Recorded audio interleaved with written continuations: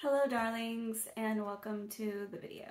Today's video is going to be the last video reflecting on 2021. I was supposed to upload this video last week, but last week ended up being one of those weeks where like every single day something went wrong, and it was also the 8th anniversary of my sister's death, and it was just a heavy week. So I did not film that week, and I think that was probably for the best. Back to today. Today we're going to be doing a poetry retrospective of last year. So we'll be looking at some of my most popular poems, my least popular poems, my personal favorite poems, and etc, etc. I won't be reading all of these poems because that would take a very long time, but I might just pick out a few signature lines and read one or two of the poems. We'll just have to see how it goes as we roll along in the video. I will link all of the poems in the caption. These are all poems that were posted on Instagram. I'm only going to be doing the retrospective of poems I posted on Instagram because anything I haven't posted I'm probably saving for a book or it's just not finished. So it's only going to be finished pieces that I posted on Instagram. So they'll all be linked in the caption below. With that said, let's get started.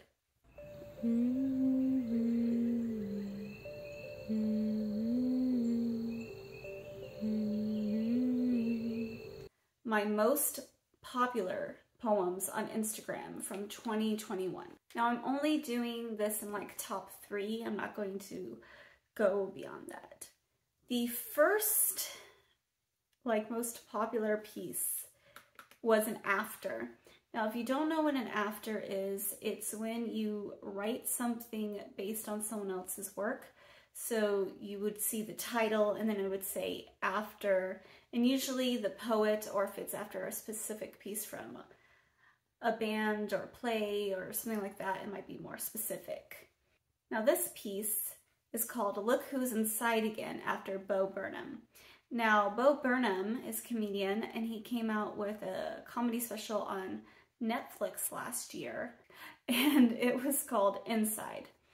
And I watched it several times and it was really, really good. And I wrote an after to this piece. It is my most popular piece. It has 87 likes. I'm not super popular on Instagram, so don't expect any of these to be like 10,000 likes or something like that. That's not my life. But it has 87 likes and it got quite a few comments. And with this one, I'm going to read the whole piece since it was my most popular piece on Instagram. So, look who's inside again after Bo Burnham. Trying to write poetry while stuck in a room, blinds shut, there's no way around it. Can one be poetic when stuck in a room? Daydream, make a paracosm out of it.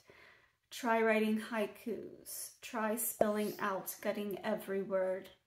Oh, I was a girl who was stuck in her room. Blinds shut, there's no way around it. Now I'm a woman who's stuck in her room. Will this paracosm let me get out of it? Try writing haikus. Try spelling out, gutting every word. Well, well, look who's inside again. Went out to look for a reason to hide again.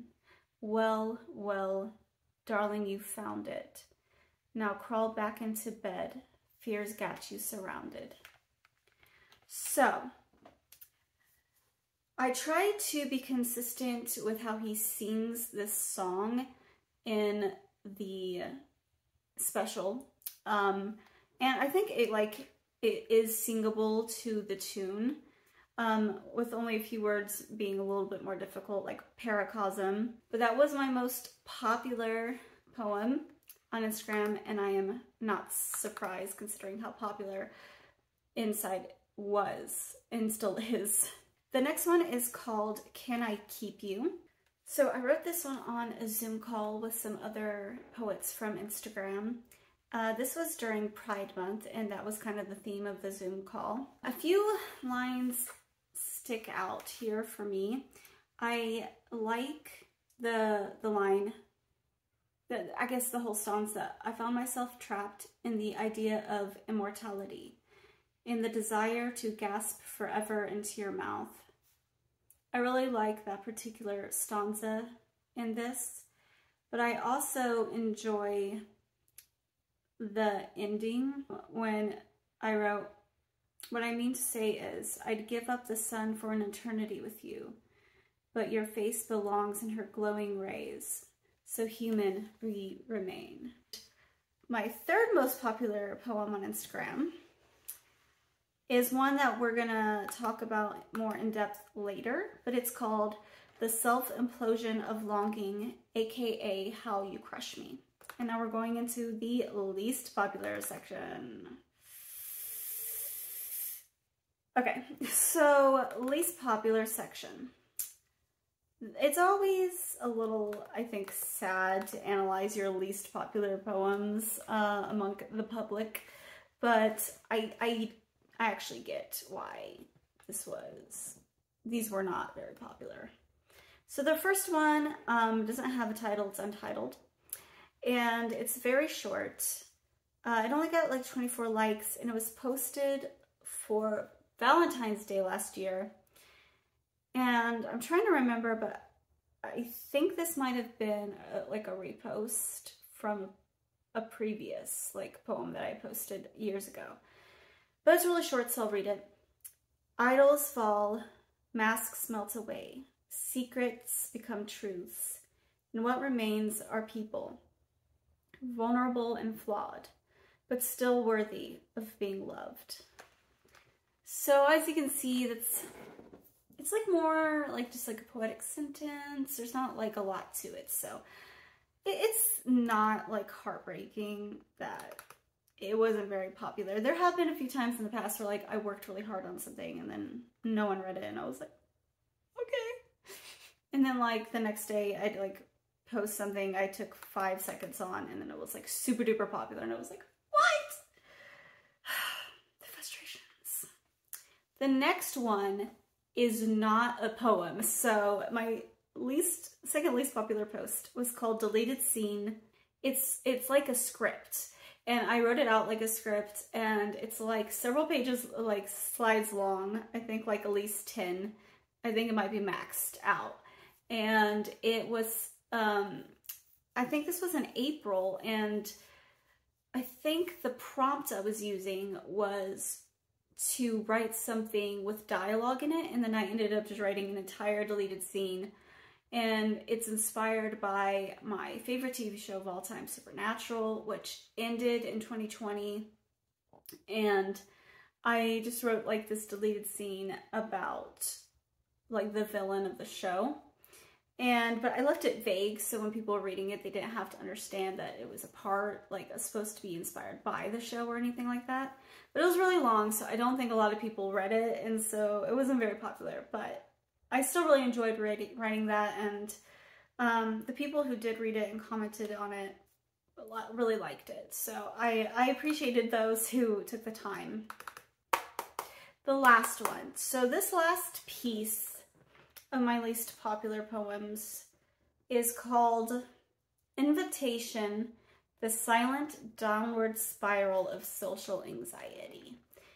This poem is going to show up a lot in all of the negative categories. I do not like this poem, maybe at all. This was one of those times when you write something and you post it, but then you realize later that maybe it should have just been a journal entry and maybe it shouldn't have been for the mass public kind of situation. But, you know, for those who did like it and comment on it, I appreciate that. My personal top 3 poems. This was very hard, and because I didn't really want to do a lot of repeats in the categories. Okay, so my number 1 top favorite poem that I wrote in 2021 is called This Just In, Stars Don't Make Me Small. It was very hard to pick a top one, but this is a top contender for many reasons. But I'm just gonna read it, and you can tell me how y'all feel. This just in. Stars don't make me feel small. All the philosophers say they should, that they're a reminder of how we are a speck of sand in the universe. My mind searches for proof. Rewind, play, pause. Rewind, play, pause. There have been times where I felt no bigger than an ant, but never were the stars at fault. I cannot count how many times words have cut me down like a rotten tree, or how many sets of hands have made me feel insignificant, frozen in place, powerless. I have only ever felt small under the heel of another human. The stars don't make me feel small, the light of their orbs glimmering in my eyes like a million eternities. How saying goodbye is like saying goodnight. How the sun is always there when I wake up, our brightest star. How I've grown beneath her as the flowers do. No, the stars don't make me feel small. They make me feel like my crimson blood glows neon under my skin. A gift given from their star stuff. I feel infinite under their gaze. How energy can never die. How maybe one day my light will illuminate the night with them. I think I really like this poem because, first off, I really like writing about space and the stars and celestial stuff, but also I feel like I talk about in the poem how philosophers say this or that, but then I kind of am writing my own philosophy at the same time that contradicts that. And I just feel this poem when I read it again. It just sings to me, and I just feel like it's a poem that is very connected to who I am as a person, and that is why it is one of my favorite pieces. The next poem is called An Ode to Sound and Silence. Now, I really enjoy this piece because, first off, making an ode to sound and silence is pretty fun because you're pretty much making an ode to two things that are the opposite of each other. I love the flow of this piece and how it kind of feels like it's going back and forth, and you're talking about these two topics that are opposite of each other, but somehow all together it makes sense. I'm not going to read the whole thing because I know this video is already getting long, but I will read my favorite line from it. To the last good day and the last goodbye, to the sound of our breath at night and how it became just mine by morning, to the white noise of empty spaces and the echo of the people who used to occupy them. So that's the last 2 or 3 lines of the poem, and it's not necessarily the most eye-catching or imaginative lines. I mean, there's some good imagery up top. I just like the somberness of it. The poem is very much about going from love to breakup, to having someone in your life, to being without them for maybe even the rest of your life, and that kind of transition. And I like how the end signifies that these people are never really gone permanently, even if you don't see them, because they leave echoes and traces of themselves inside you. And the last of my favorite pieces is dendrochronology, which is basically the study of tree rings. And this piece, not only did I like the artwork I made for the piece, but it's also a witchy piece, and it's like very woman empowerment. And I just like the feeling and the vibe and the environment of this piece. But I'm going to read you the featured line that I had on the first slide from Instagram. I think of all the women who share my tree, how they danced too in the holy woods beneath a godly sky, daughters of ash and bone, women of magic and earth. I love witches like most women these days, and I love I love when like a universal womanhood kind of vibe, like women coming together, this kind of universal coven. I like women standing up for each other. I like the idea of this magic that resides inside of us from birth, from just being a woman, and also from our experiences and our traumas and how we thrive despite them. To be clear, when I say, you know, like just being born how we are, you know, trans women are women too, and they count in this scenario. All women should come together and support each other, no matter what our differences are. And I don't know, that I just like that idea of just women coming together and supporting each other and using our magic to create and build up the world. Next category is my least favorite poem of 2021. Once again, that's Invitation, the silent downward spiral of social anxiety. I'm not even going to talk about it anymore. We already talked about it, and I'm not going to read anything from it. It's not worth it. The next category is the weirdest poem I wrote in 2021. I have two contenders for this. One is called Obit after Victoria Chang. And that's pretty much when you like write a obituary for yourself. But I decided instead to write an obituary for part of myself. And pretty much I chose to write the obituary about perfection and striving to be perfect. And I liked how I laid this out for Instagram. I made it look like it's a news article.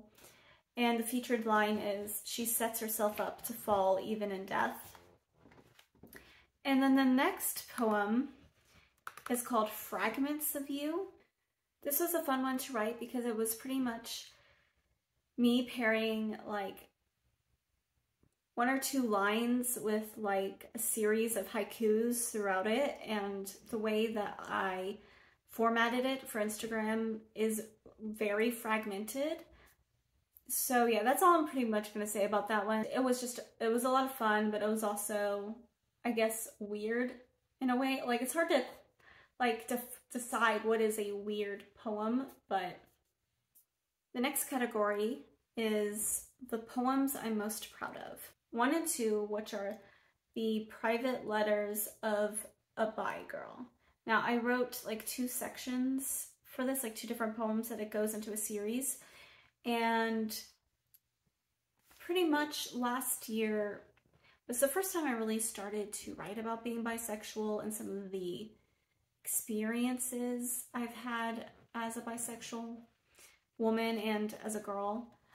So I felt very proud to be really writing about that for the first time, in a way that's obvious and not like secretive. And it's just very cathartic. The next one is called What's the Deal with Men after Lord Birthday on Instagram. And this one is pretty much talking about violence against women. This is a piece that I'm pretty proud of. It's a heavier piece.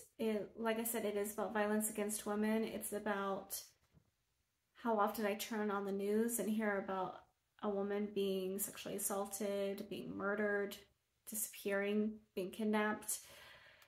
And it's about how you try to protect yourself and you try to hide, you try to fight, you try to run, but it feels inescapable. I'll read one line from this one. I wonder if there is some place beyond the earth or a dimension out of reach where women are heard, where women are safe, where women are free. That's all I'm going to read of this one right now. I might do a whole video for this one and just read the whole thing. It is one that I am very proud of. The last poem under this section of poems I'm very proud of is called There's a Voice Inside My Head. This poem really talks about my anxiety, how having any type of mental illness, you feel like you have a constant battle inside of you. And it can be very hard to talk about and write about sometimes because you wonder what people are going to think of you. But I'm very proud of the piece. It's a long one, so I'm not going to read it. But if you are interested in it, like I said, everything will be linked below in the caption. The next category is the poem I cringe at when I see. And if you're thinking, I know what this one is, I know what it's going to be, you're probably right. Because it's Invitation, the silent downward spiral of social anxiety. And that's all we're going to say about it, because it's bad. And the last section is the poem where I can see the most improvement in my writing. Now here I have 4 poems. And some of them I've talked about before. All of these poems are on the list because I could see an improvement in imagery, structure, and voice, using my own voice more. And I love all of these pieces. Some of them are really long, and this video is already getting long, so I can't really read all of them. But I will read my favorite line from each one. Okay, starting from the top, there's a voice in my head.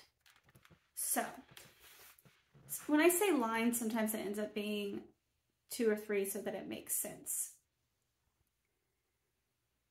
The voice in my head is a liar, a scared little girl disguised as a monster, painted in black goo and blood. She is all hands, reaching out for stability and comfort. She is 100 million eyes, looking to the past and future, but blind to the present. She is one mouth, not large and razor-filled, small but consistent and invisible to the eyes, a ghost, haunting all the same. So that's my favorite few lines from There's a Voice in My Head. It's a much larger poem. I mean, it's not like an epic poem or anything, but there's several other stanzas to it. And I already discussed it before, so I will not go any further into it. Next is the self-implosion of longing, aka How You Crush Me. This one's fun because it starts with me giving my own definition of the word crush, and then it goes into the poem. I'm just going to read at the beginning, which is my definition of the word crush. Crush. The thought of your glistening lips on mine, pinning me to the ocean floor, the pressure distorting my shape, how willing I am to be pancaked in the pit of her big, blue, beautiful belly, if it means I get to taste your kiss. So that's just the opening. I really like this piece. It's really rich in imagery and is just a really, I don't know really if I'd call it a love poem as much of it is about longing for someone, but I think it's a really good poem about longing, and I really love it. The next poem is Hive Mind. So I'm going to be reading the very last line of Hive Mind. Or I'll read the last 2, so it might make more sense. To have the buzz of a colony of queens reverberating through your bones, the vibrating hum of communion, of learning to be unafraid of what it means to burn your honey, to let your sweet melt tongues. So Hive Mind is a poem that I really love specifically for the imagery, and where I just felt a shift in my use of imagery. And the next poem is like that too. The next poem is Our Love as a Clementine. It's a short one, so I'll just read the whole piece. Our love as a clementine. You thrive off vitamin C, and I'm your clementine. You peel me open slowly, fingers love-stained, sticky sweet tang, my bliss in the air. competing with bird songs. My branches shiver, you zip me back up. Kiss me as I put on the kettle. Your touch always 10 times warmer than mine. My skin sunset painted in your embrace. Well, darlings, that's it for today's video. If you liked this video, please don't forget to like, subscribe, and ring the bell to get notifications. Don't forget to tippity tap in the comments below to tell me what you thought of this video and what you would like to see on my channel. If you made it this far, please remember to pick up your bonus points here. And always remember to rise from your ashes, darlings. Until next time, bye. I'm going to try to example...